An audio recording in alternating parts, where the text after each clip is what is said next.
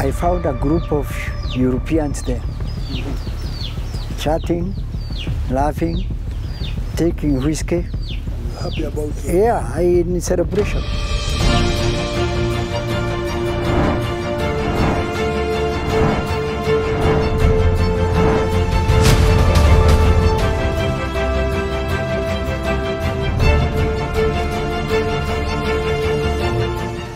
I was born at a place called Egerton in Embu, and at this particular moment is in a location called Gaturi. At the time I was born, there was no educated person who could talk of the birth date or the date of birth. But from my oral research, it looks to have been between 1944 and 1942. I grew up at that place I'm calling Egerton. I went to school in 1951, and at that time, parents were not very interested in taking children to school. In actual fact, my parents had refused until the church, this was Kibogi, African Anglican Church, AAC. They are the ones who decided that I must go to school because I looked not just a grown-up, but overgrown. And they wanted everybody educated around that area. And my parents had refused. So they came one day and ransacked my father's home. And when my father came home, and his wife told him, we can't cook, we can't do anything because all our pots, our nguans have been taken by the church. And he furiously asked, why? And he was told, because Mwaniki has not gone to school and the church wants him there. So I went to school, really not because my parents had the will of taking me to school, but so as to rescue their confiscated. Something interesting, that there was a church called African Anglican. Yes, What was that? African Anglican Church, AAC, and that was the only one around my home. There was no Catholicism or any other denomination. Then that is the current day Anglican Church, or ACK. When I went, that I said it was 1951. Yes. In 1953, both that school and the church were burnt down. And that is when I started realizing there was a problem. So trying to find out, I was told it was burnt by a people called the Mau Mau. And the Mau Mau, at that time it was not clear to me who they were. But later I came to learn they were Africans just like ourselves who were fighting the white man and saying the white man and all what he brought should go back to his home, and we the Africans should retain our entity as Kenyans. As far as I was concerned, it was Kenyans. I thought it was the whole of Kenya, which was in that movement. It is much later I came to realize that actually even an area as close to us as Mbeere, they are to our south, they were not very much interested in that movement. They didn't even know it. And the actions came to prove later that really they were not apart. After they burned the school and the church, And the church, yes. we had to move out and nobody guided us as to where to go. Because I loved education very much, and I loved school. And this time, let me also say, my father, after letting me go to school, had already gone to work to a place called Kirikiri. That's what we used to hear, Kirikiri. That was Gilgil. So at the time the school was banned, my father was not anywhere. And my two mothers did not know what to do. So it was me to look for where to get the next school. And I came towards Manyata. Manyata now was closer to what I might call government. Because at that time we were not really aware of who the government was. It was, those knew government because of Kigali AAC also. Because the Kibogi church that was banned and the school were children of the mother church in Embu, Kigali. And Kigali is still there today. It's the place where there is one large church, the mother church of all the Anglicans in Embu, plus a teachers training college, which is still functioning, called Kigali. So coming towards Manyata, which was closer to Kigali, I was coming to what I might call civilization. And there were schools. There was one called Kedangarire. At Kedangarire, I learned for a month or two. Then it was threatened with banning, like Kebogi. By the same people? By the same Mau Mau. And now I had known there was people called Mau Mau. Then came 1954. Now I had to move from Kedangarire to Kianjokoma. Kianjokoma now had become a meeting place of people of Gaturi, my location, Gandori, and Kagari. Those three locations each had an office or a home guard. Actually, it was a home guard. There were home guard stations at Kianjokoma. By implication, then there was better security there than Manyata. I mean, these ones I called Kedangarire or Okebogi, which had already been banned. The home guard were the Africans, men, there were no women, who had been convinced by the white man that the Mau Mau were not doing the right thing. They were enemies, and they were bringing enemies of the white man, of course. And also, they were sort of destroying the civilization the white man had already brought. Now, when we went to Kianjokoma now, where there was better security in the sense that the Mau Mau would not harass us and they would not ban our school. And anyway, we did not have a school. It is the schools of, or the students of the schools which were near Kianjokoma that came together. That is, I can remember, Kavotere, not Kavotere, those who had been at Kebogi, those who had been at Kedangarire.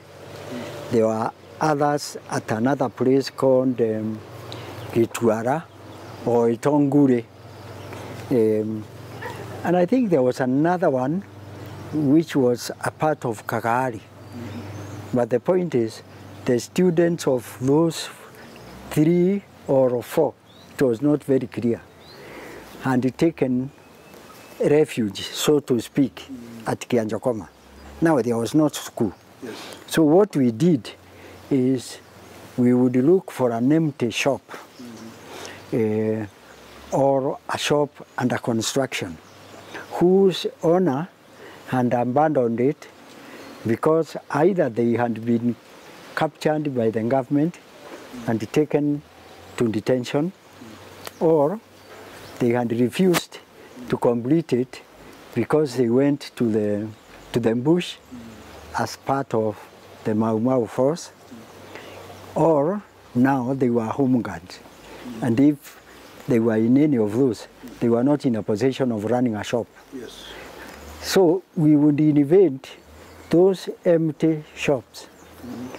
And then, of course, classrooms, yes. But in the long run, somebody would come from nowhere and tell us, you guys, this is my shop.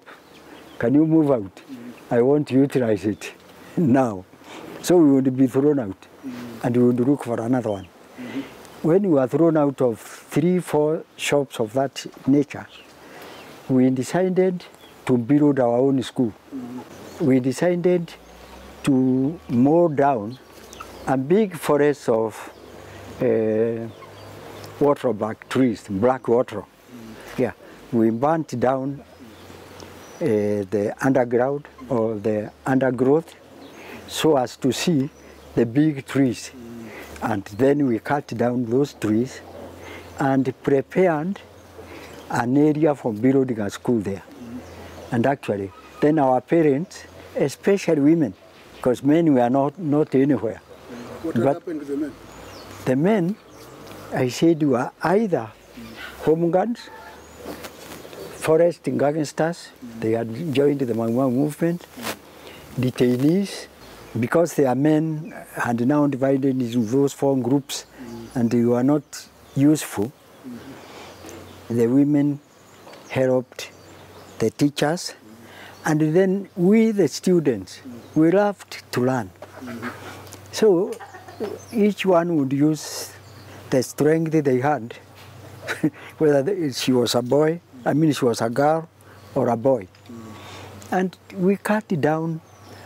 I told you first we burnt the undergrowth because it was quite thickly there, so as to chase the snakes and the other animals there, and also so as to clear the ground so that we could now see the trees, the stems.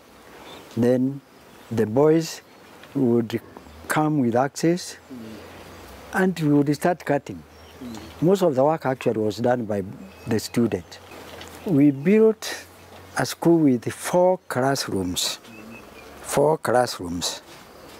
And actually, that was now standards 1, 2, 3, and 4. That is what meant a primary school. Because the next stage, when you became a standard 5, after doing common. Did you do common? Yes, I did common. When? 1954. Okay. Now, after doing the common 1954, fortunately, I'm one of those who passed. And I even remember we came to sit for the examination at Kigali, because there was no center at Kianjokoma, because the government did not know Kianjokoma. Yes. You hear that was an improvisation of women and their sons and daughters. Yeah. So the center was Kigali. And that is the first day I passed Manyata so as to come to Kigali. Because in standard 4, everybody looked at me as their leader. And actually, let me say, in the whole school, because what I did say is, as we struggled, our teachers were trained slowly by the government, being taken as detainees or as home guards. And then you would find the teachers were just becoming fewer and fewer. And by 1954, we had only 1 teacher in that school, a man called, what is his name, I'm forgetting. Yeah, and funny enough, he is still alive. We used to call him Mr. Kiora. Kiora wa Kasoko. Now I can't even remember. Kiora Kasoko is the only one who was left. All the other teachers disappeared in those other holes that I told you. Then when he was left alone, he told us, I'm not going to be killed in Gaturi over issues I don't understand. I am going back to my home. And he cycled away. But fortunately, before the last but one teacher was whisked away for detention, we happened to have been coming from lunch together. I was, with the teacher. I was walking behind him. He was called Njamulik Ndwega. Njamulik was the last teacher who handed the school keys, and we were coming together from lunch when he noticed some guys coming, and he realized that those were after him.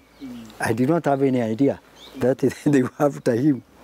So he took out the keys he had. He is the only one who had the keys of the school from his coat pocket, and he threw them like a tennis ball over his shoulder, because he could not have turned. For if he turned, he would have been shot dead.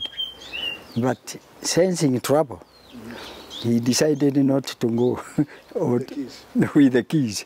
So he threw the keys to me. And I grabbed them from the air, like you grab a tennis ball.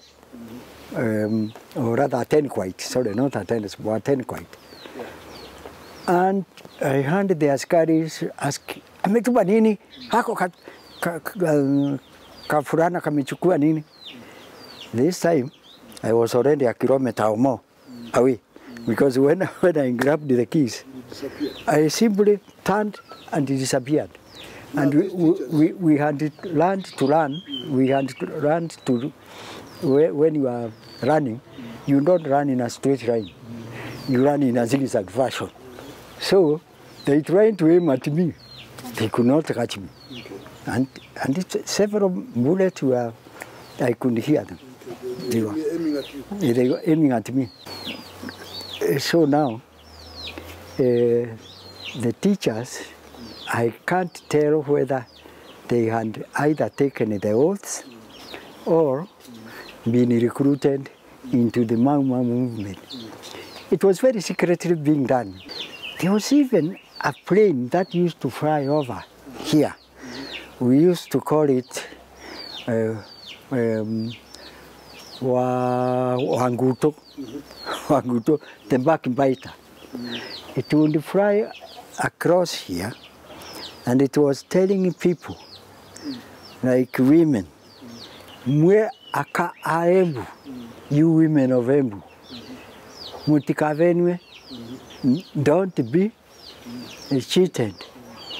And then it would talk of how the Mau Mau were bad people, were primitive, were bloodthirsty characters, and that we should not let them rule us or throw out the white, because they were going to drive us back into primitivity, yes.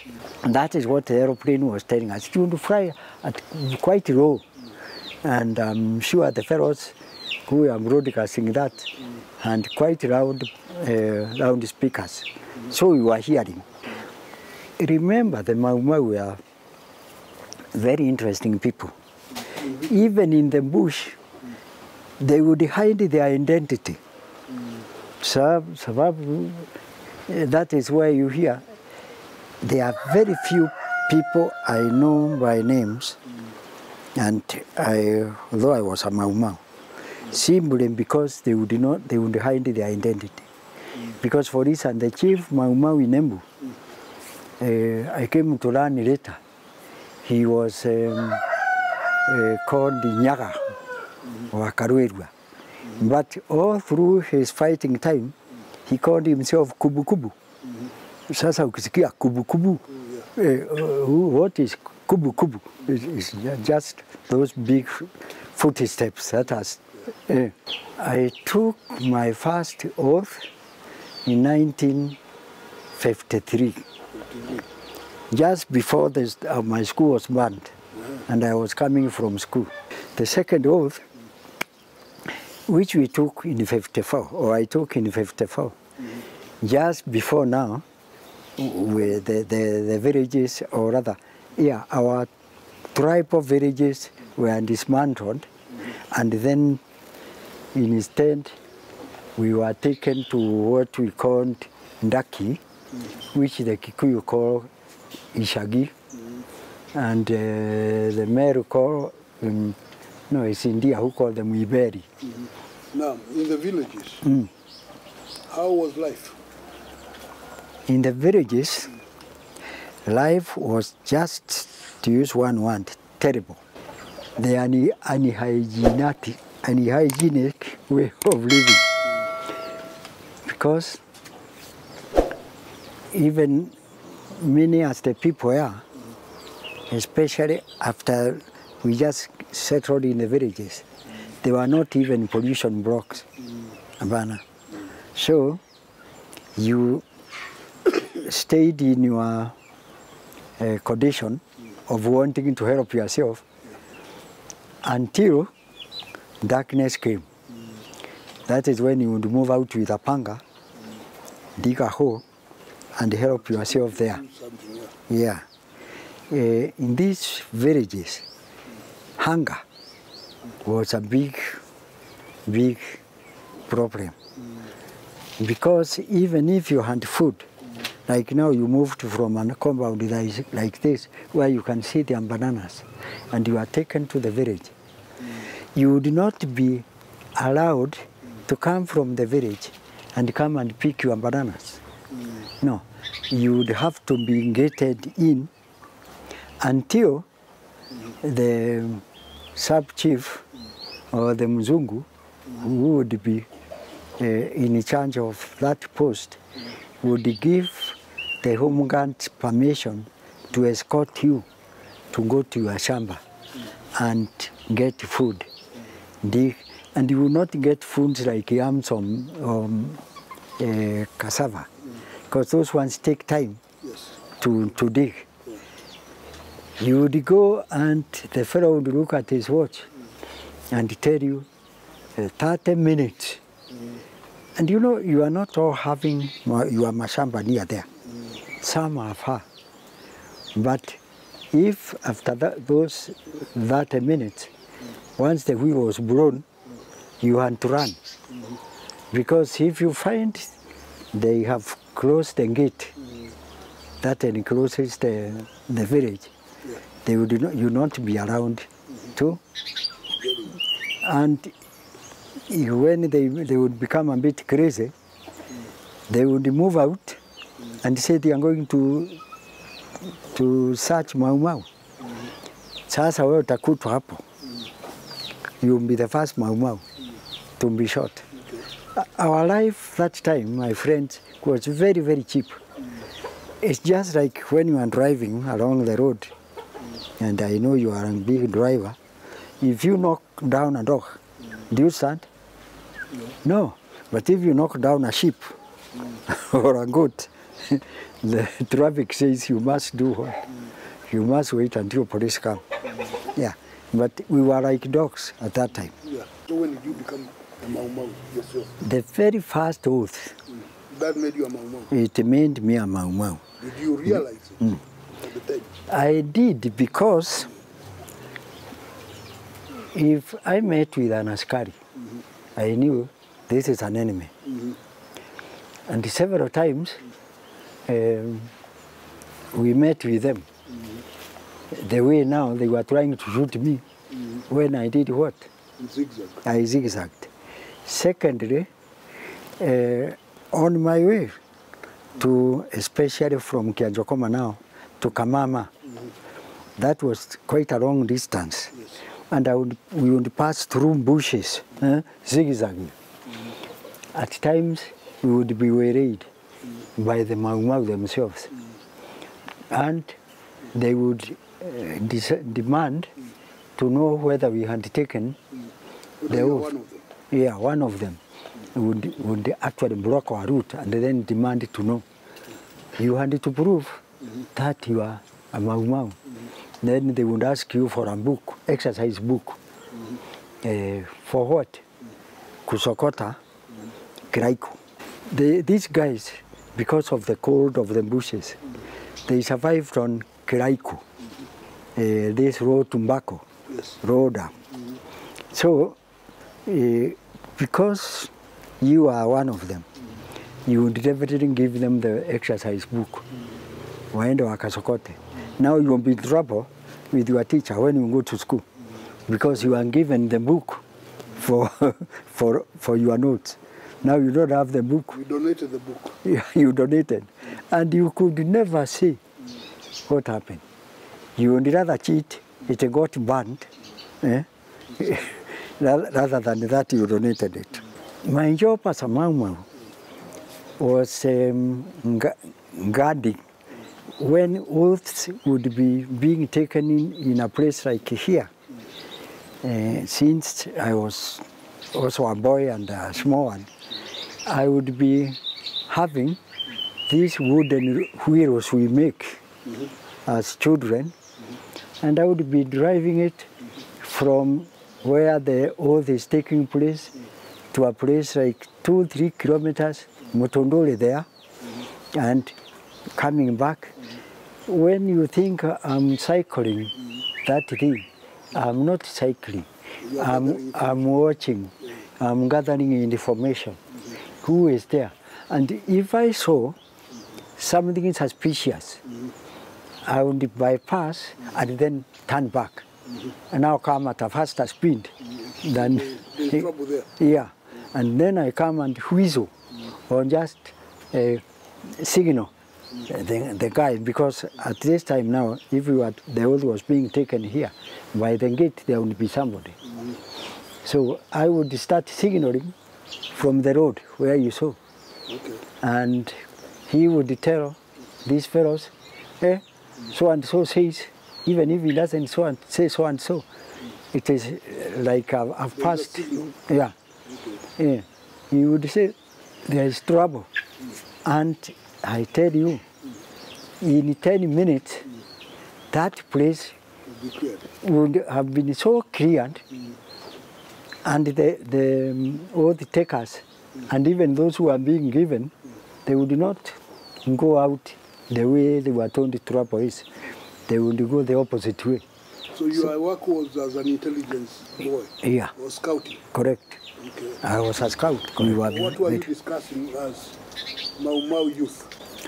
As Mau Mau youth, we were discussing how to entrench Mau Mau. In other words, protect the men and the women we knew were in the bush, because we knew they were there for our good, for our future. We would, at times, scout and see or hear those who are talking against Mau Mau. Then, in the evening, when we went back, we would tell the fellows who were next to us that Munene is a terrible guy, or he is a betrayer. And you would be asked for proof.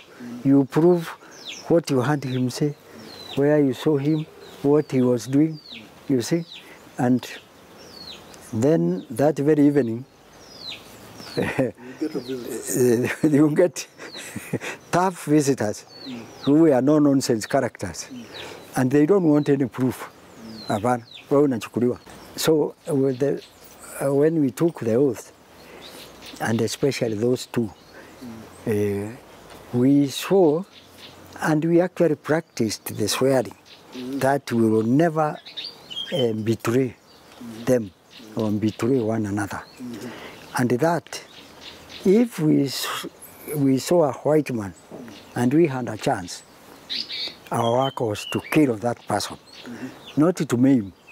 To kill the white man? Kill maliza. Did you hear of people like Kimathi, China? Yes. Kaimunge, Mwaliama? Yes. General China, Mwaliama, Kimathi, Kubu Kubu, the one I said, that one I both hand and later saw, but unfortunately I saw him when he was dead. Kubu Kubu? Yes. In what context? He was, first of all, dead, and then he was being burnt like a piece of yam or a banana. And you were called to go and see him? I was not called. I was coming from Kamama. So we were going home from Kamama. And where we were bypassing, unfortunately, on the left side of that place is where Kubu Kubu was being burnt. So remember, there were no phones, or for that matter, even tomeme radios. So to hear any information, you had either to hear from what people are talking, or see with your eyes. So we left school without knowing that Kubu Kubu had been killed. He was not just ambushed, because he was also notorious, and he feared nobody. That's why he was called Kubu Kubu, because when you are hiding, you don't walk with heavy steps, otherwise you are betraying yourself. Tuko moja. But yeye, he was so brave that he went boo, boo, boo, boo, saying, who wants me? Dare, can you dare? He was a very brave man. So he was daring them? He was daring, and actually I'm told, even in the cave, because he was tracked up to a cave in which he was hiding, he really killed several soldiers, and they and the others. But at the end, he was overpowered. Okay. Then, once he was overpowered, I was told he was tied at the back of the Land Rover with the head in the Land Rover, the legs and the rest of the body on the ground. So in a way you can say he was dragged, and he was taken in several villages so that the people could see him and witness that he was no longer. He was dead, Dio. Okay, and that he now had no value. That is why he was dragged. Okay. Until now, the last village was Kianjokoma. Now darkness was drawing. So they said now they should finish him and not bury. I'm told it is like they thought if they buried him, he would resurrect. So he had to be burned and to be seen was ashes. Again, I found a group of Europeans there, chatting, laughing, taking whiskey. Happy about it? Yeah, in celebration. Lakini unajua sasa we were not to talk, we just bypassed. And that was the first person I saw being burned. These days it has become common. Apart from Kubu Kubu, now about Kimathi was very famous. We could hear of Kimathi here. Did you ever see him? I never saw him. He was a very brave man, that he would go to government establishment, and sometimes he would even take beer or tea with them. And before they discovered it was Kimathi, and on his way back, that's when he would tell them he was Kimathi. And then they would either jump up, or some would start urinating on themselves. Kama huyu si ni yule tunasikia. Kumbe We just escaped him by a whisker, things like those. I would hear of General, here in Embu we had a Kairu Muchavu. General Kairu Muchavu? In what context? In the context that was a very brave warrior. He would attack government stations as a leader, you know, and often he would go and capture weapons. And Kairu I saw, finally, yeah, but long after Mau Mau.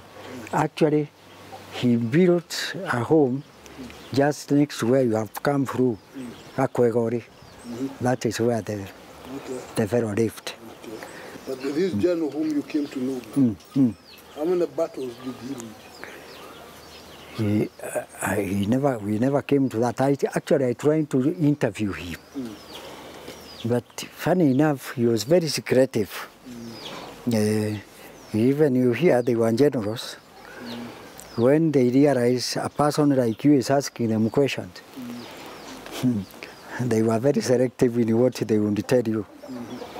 And at times they would plead ignorance. So you needed to visit and revisit and revisit, whose time I did not have.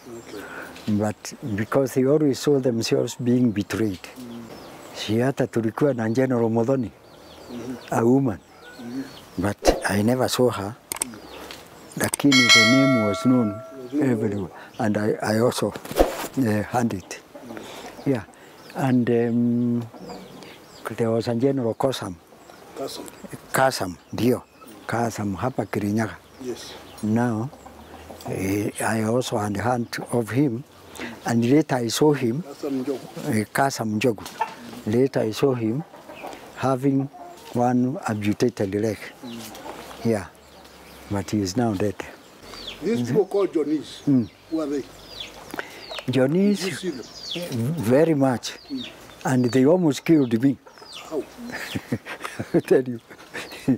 Twice, we were coming from Kamama, and I told you the route we were going, which made us go to the Mbani place. Is it called crematorium? Although we had not had that name. Yeah.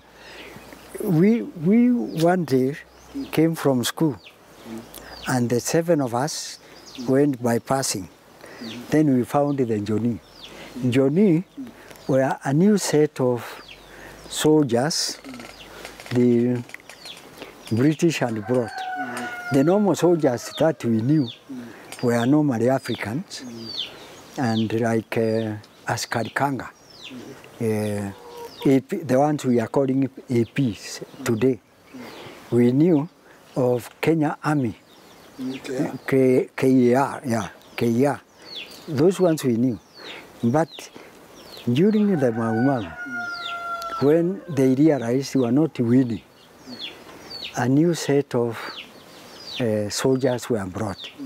Those were more boys, actually, than soldiers, because we had been used to this fattened kanga or kea. Hawa walikuwa watoto tu, the way I saw. And they were very swift in running. They were very obedient in obeying orders. I think they were called Fusilias. Fusilias. Yes, Fusilias. But we called them Johnny because that is the name they were using. So one day, as we were coming from school, we found them beyond Kairu. And they were just on the road. You would look and see them and see as if they were not serious. They were not really serious soldiers. Then, as we were passing, si sababu walikuwa na mabunduki, they stopped us. And they told us, you Mau Mau, today you are Ndai. We were lined up. And actually, they decided to shoot. See, they were called to honor by their boss. And then I had aim. And I knew the next one will be shoot. So, after the first, aim, I would tell the fellows, Jirongi Deremedo. The gun or the bullet does not have eyes. And I think trouble, my friend, teaches people to do. We had not practiced at all. Na kusema hiyo, tulielewanwa. So when the Fusiliers were told to shoot, every one of us fell down. And did not fall down and did stay there. Fall, somerset, zigzag, go into the bush on bananas. The first time we went to a banana graph, and as we were zigzagging, we were proceeding towards our home. So we just had bananas just saying, shoo, shoo, shoo, shoo. What is that? Bullets. The bullets, the fools were shooting us even after we did what? I came to learn later that they had been taught every black man in Kenya is a Mau. But shoot. Their job was to shoot. But that one, first of all, was wrong because it was not in Kenya. It was in central Kenya. But since they were not going anywhere else in Kenya, hapo ndipo alinjua. And the second time, we met them at the same place, and that was also done. But thank God, they never caught even one of us. So I know the Fusiliers, and I had that experience. Okay. They almost killed you twice. Yes.